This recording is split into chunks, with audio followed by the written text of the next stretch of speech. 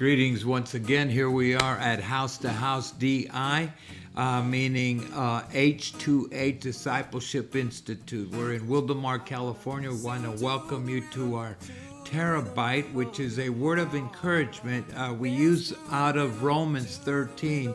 That's where we got the scripture to bring these spiritual landmines that blow all the enemies, blow sin out of your existence. It blows everything else. The landmine is you coming into the revelation of the Holy Spirit, or the Ruach Kadosh.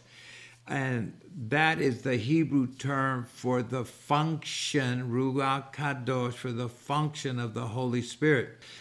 I prefer to use Ruach because it's a more intimate. Now watch, the word Mashiach in Hebrew means anointed one, or one that pours, smear, and rubs. Okay? Christos is also the anointed one. But Christos is not more than one, it's singular. Okay? So when you're reading and looking for scriptural evidence to bear witness, because the scripture says to be correct is out of the mouth of two or three witnesses, or two or three scriptures, let all things be established. So when you and I want to establish accountability and come into a complete spiritual journey that will complete one phase of your spiritual understanding, you got to stay true to the word. So you can't go ahead and want peace and deny truth, because when you preach the truth, peace will come. But a lot of us want to keep peace among the people. If I say that, they'll leave. If I say that, they won't give. If I say that, I'm going to be hated, and I'm going to be smeared and talked about. But so what? I'm a dead man, so now I'm going to give you what he gave me, so I can encourage all of you, because this walk is a walk of suffering. You enter into trials and tribulations. It says confirming the apostles or the disciples that become apostles in the book of Acts. It says confirming the disciples that through much tribulation they enter into the kingdom. Look at that. So now watch this. I'm going to break it down as easy as I can. In the outer court, you're sin conscious, so you'll also be devil conscious and self-conscious. You have that understanding, that biblical understanding, in the realm of what I call teaching from Exodus 25, the tabernacle of Moses, that the Father instructed Moses, because Moses was a prophet to the nation of Israel, but he was a son to the Father. Oh my God, if you can only hear me. Everyone prior to Moses were sons to the Father.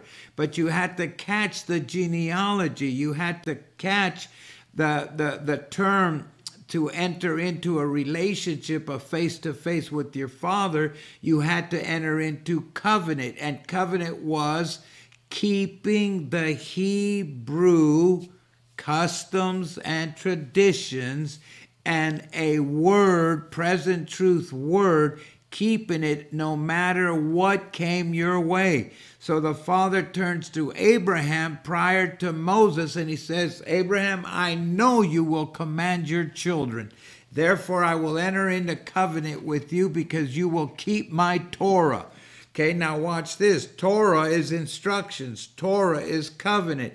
Torah is the highest form of worship. When you worship the Father, you keep Torah. Now, when you start worshiping the Father from an understanding of the Torah, you come into the place where a lot of us use this Ein Sof. Ein Sof is a spiritual dimension of a Rhema word that not many are knowing, but one of my rabbis that I watch and listen to, he's powerful. I'm not going to mention his name. You need to search it out like I did when I heard the term. But Ein Sof is, Josh, I'll let you explain Ein Sof. So this is Elder Josh, who is a prodigy, who is a son, who has gone through the fire, has gone through the testings, has gone through the steps, has gone through the process just to get from the gate to the brazen altar. And he tied himself down willingly to the four horns of the altar, and the four horns speak about a whole nother dimension.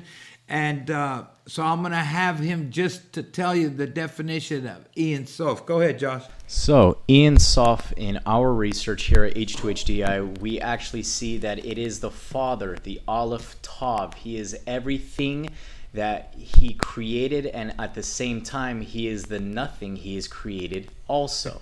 So that is the hidden mystery of what Ein Sof is. It is spelled E-I-N-S-O-F.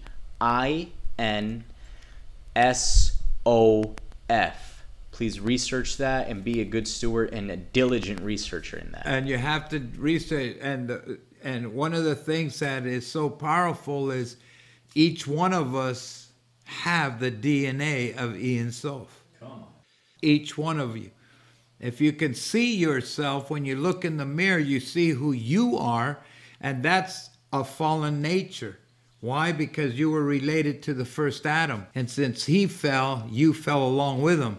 But then when you see the other side of Ein Sof, the Ein Sof that carries and unifies the whole Aleph Tav, he's everything. He produced and created everything you and I can hear, can smell, can touch, can hear, and see. I hope that's all five of our natural, fleshly, what do they call them? Senses or functions that the Father gave us. But in the Spirit, watch this, in the Spirit you have the fivefold ministry. You have the hand of God all through Scripture. When you're reading in the Old Covenant, when you're reading in the dawning of a new day coming, because all through the Old, the Father spoke of a Son. All through the Old, the Father spoke of an incarnation of the Son. The fivefold ministry carried the parables, the Proverbs, and the mysteries, or the parables, the mysteries, and the Proverbs, depending how you view it. If you follow Paul the Apostle, when he spoke in his epistles, he always started his letters as a sent one. He chose me to reveal the Son in me. I wasn't given this by man or by the blood of man, but by the blood of the Lamb. He set me apart. And then it says, this is what's so phenomenal, that to reveal the Son in me. Paul was a sent one, but the Son that was revealed in Paul helped Paul to bring all of us into a kingdom example of life everlasting, where you would defeat death and the sting of death. So here in the book of Matthew, I want you to see this. Ein Sof is part of where we're headed right now. I just want to give you a little bit of insight. And when he had called unto him his 12 disciples, he gave them power against unclean spirits to cast them out, to heal all manner of sickness and all manner of disease. He didn't mention anything other than that. Now just watch closely. Verse 2. Now the names of the 12 apostles are these. If you're not reading and flowing in the Spirit, that lost you, because you would say, well, wait a minute, he called his 12 disciples, now they're 12 apostles, all in one verse, all in one chapter, all in one ebb and flow.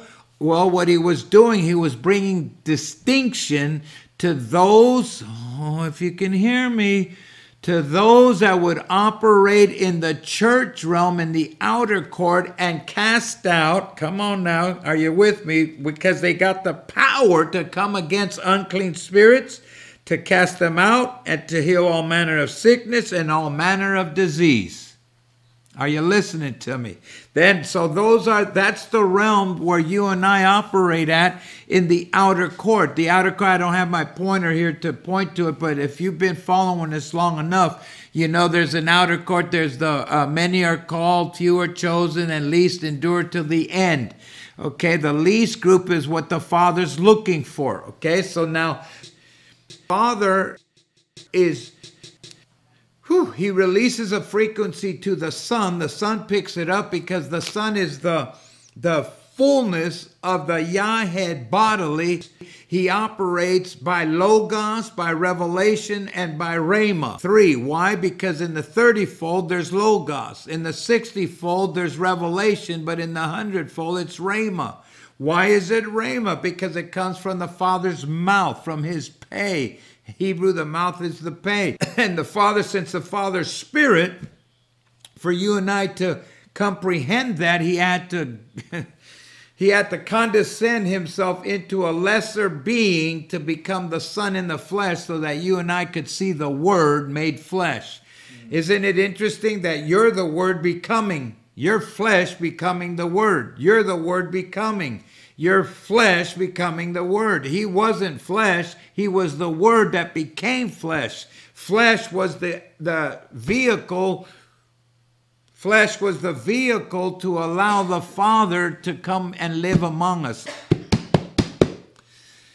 Flesh was the vehicle to allow the Father to live among us. Hey, I'm just excited because I understand what he's saying, okay? So now that's chapter 10.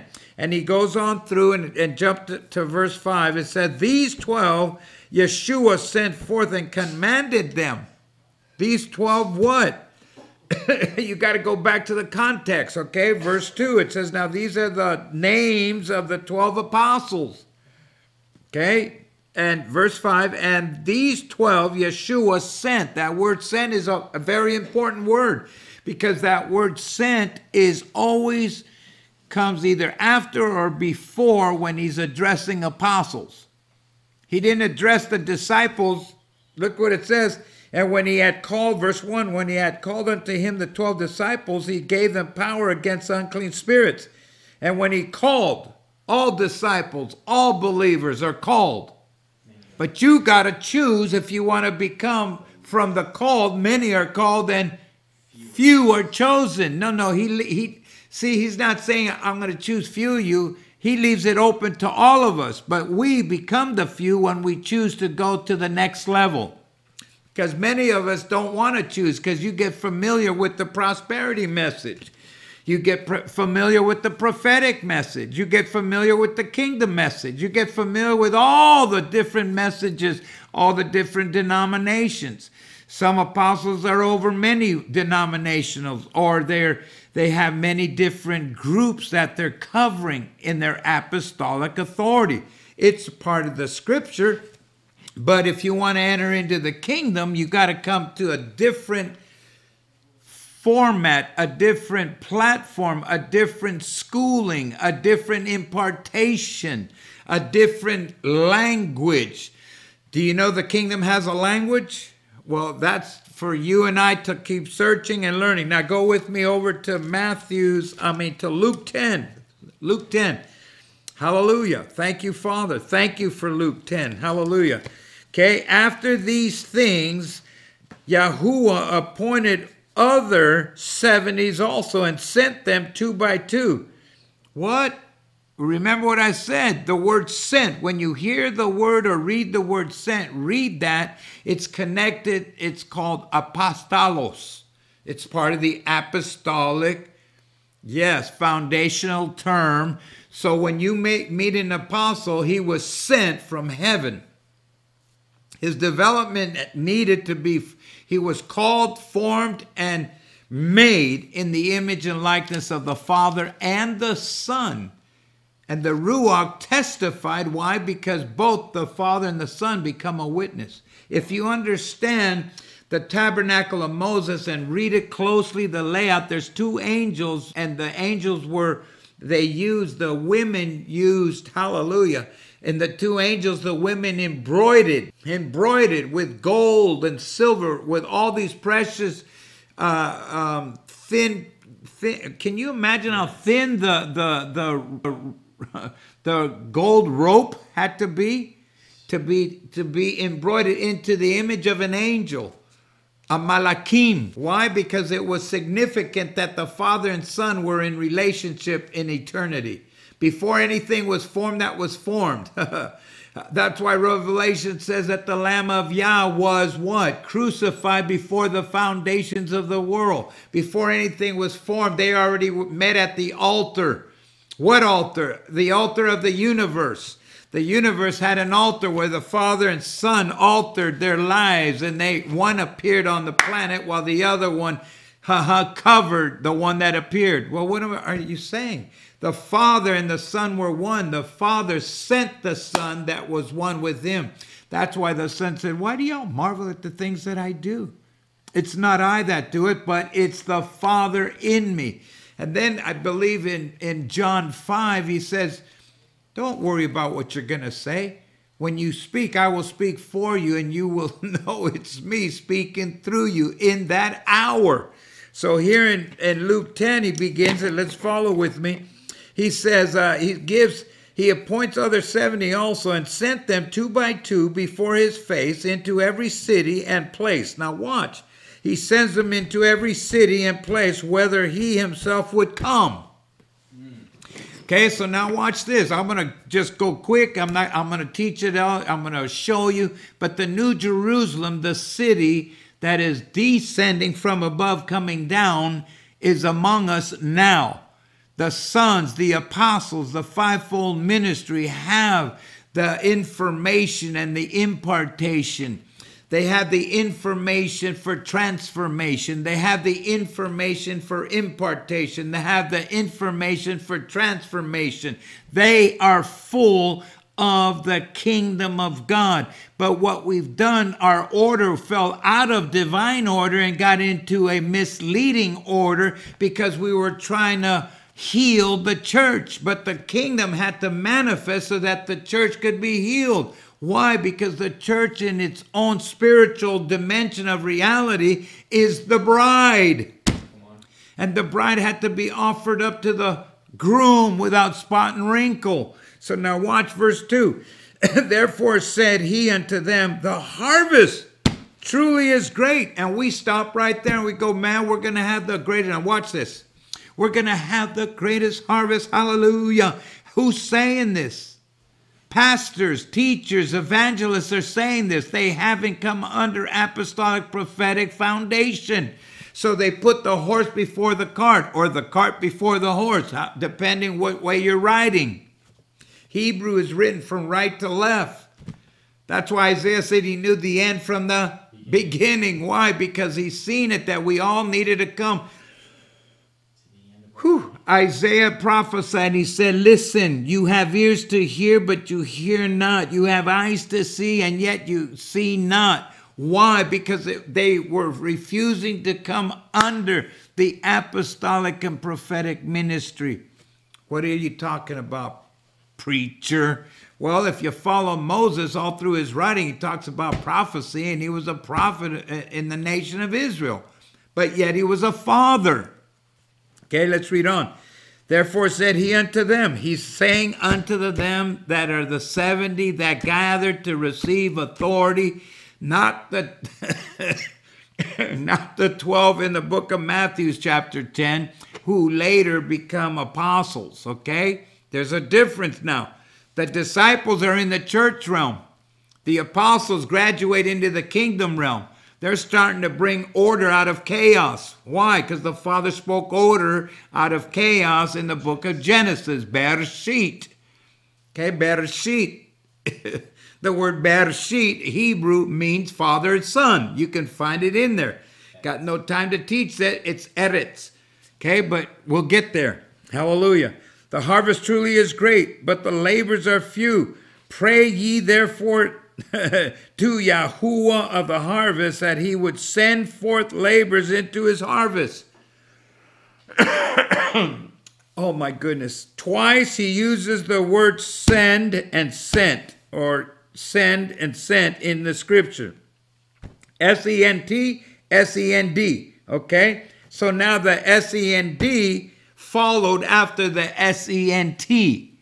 All apostles are sent. Now you may be under an apostolic prophetic ministry. Why? Because the Father sent you and SEND, send you to sit under that, because that's your governors and tutors until the appointed time of the Father, to manifest the apostolic or prophetic ministry that you would take on.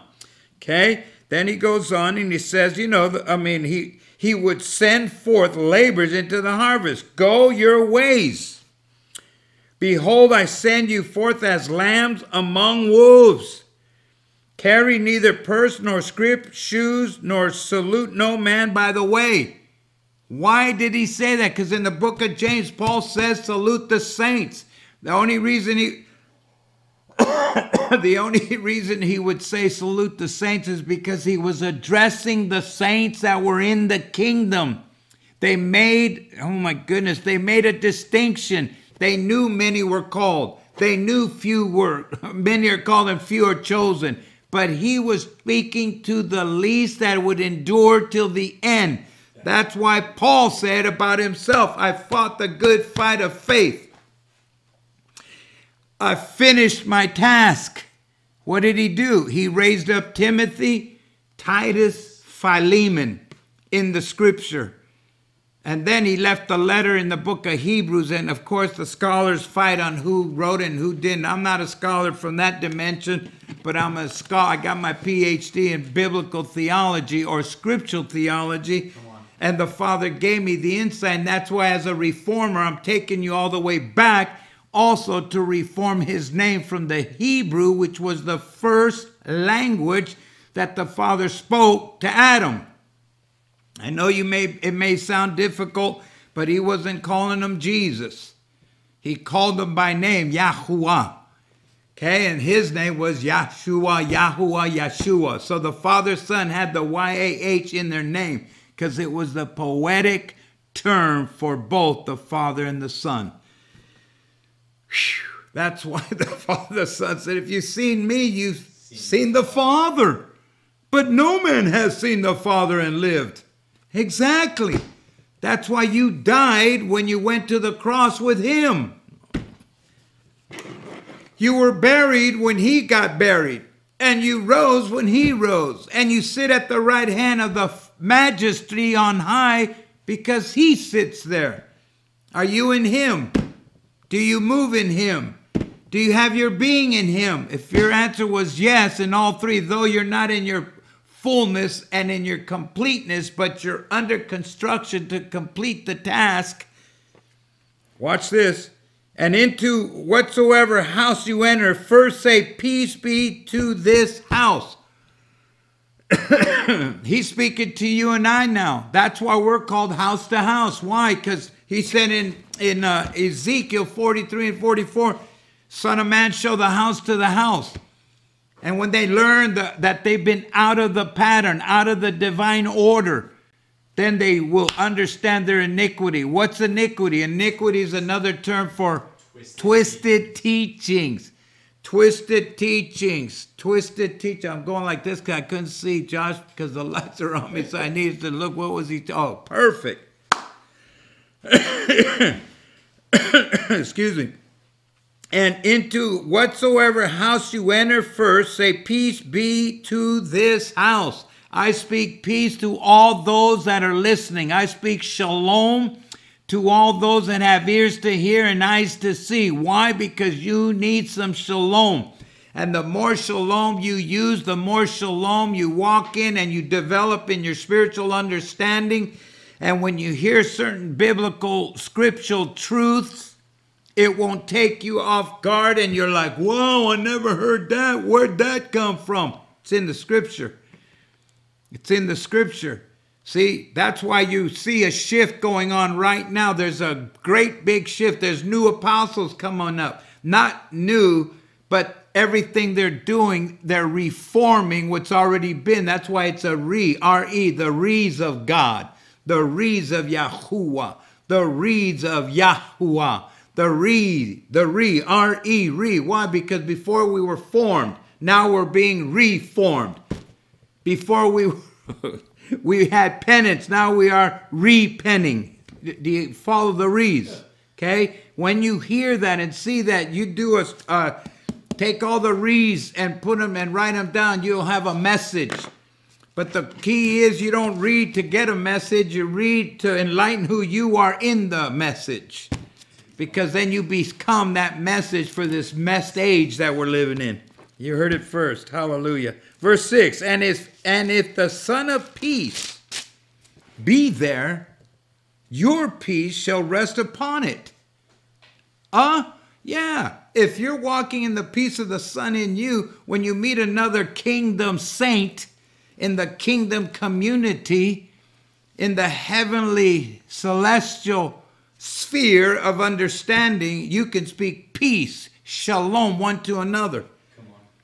And your peace shall rest upon it. If not, it shall turn to you again.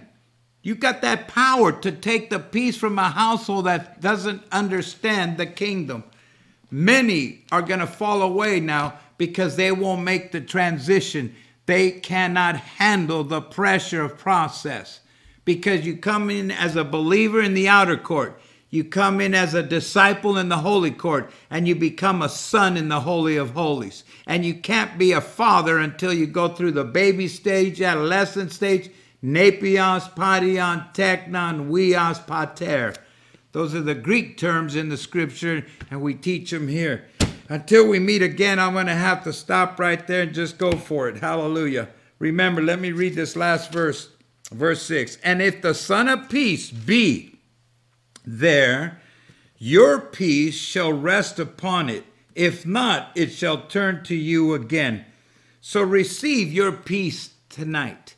Receive the shalom that the word of Yah is bringing forth through me, a clay vessel.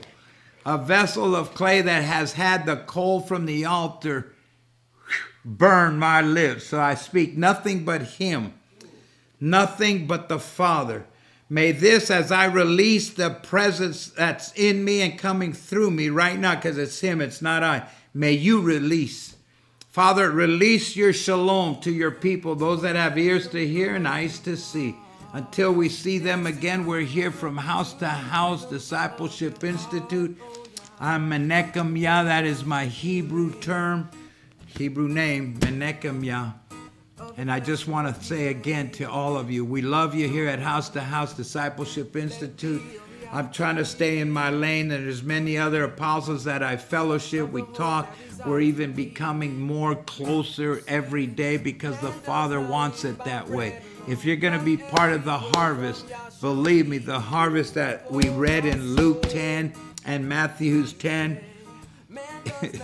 there's no labors. The laborers have to be taught how to labor, and the tools of their labor are apostolic and prophetic. Until we see each other again, shalom.